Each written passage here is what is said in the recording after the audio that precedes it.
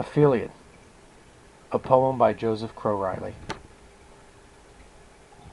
And in my moment of weakness I am congested with bleakness, reminded of the soft sweetness of the melodic voice that I adore, the silky, tranquil concreteness of the lyrical voice that I adore.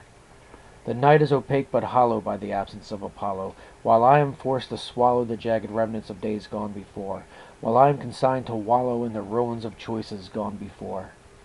And I find myself regretting the musings I am begetting, thoughts I should not be abetting, of things I should never again explore, thoughts born only for forgetting, of which I should never again explore.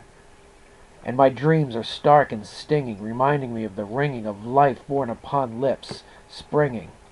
A life-giving sound I shall know no more. Like an angelic choir singing a life-giving sound I shall know no more.